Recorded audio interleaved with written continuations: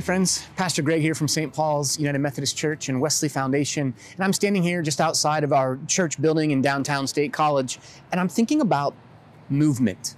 Now, one of the things I love about pastoring and just being in this particular space is the energy, the activity, the movement of things that are kind of always going on. You know, students at Penn State, folks who are working downtown, residents who come downtown to eat or shop. There's always just some action or energy, some movement.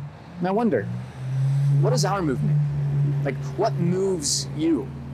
I'd love to invite you to be a part of some conversation about that this coming weekend when we worship at 9 a.m. on Sunday morning here in our sanctuary, again at 10:30 in the morning in the sanctuary, as well as live streamed on our YouTube channel, when we're going to just think about some of the movement that God is up to in our faith community and in our broader community in this season of uncertainty and figuring out what's next for us. We'd love for you to be a part of that. And so we just want to invite you to join us this weekend and be a part of the movement.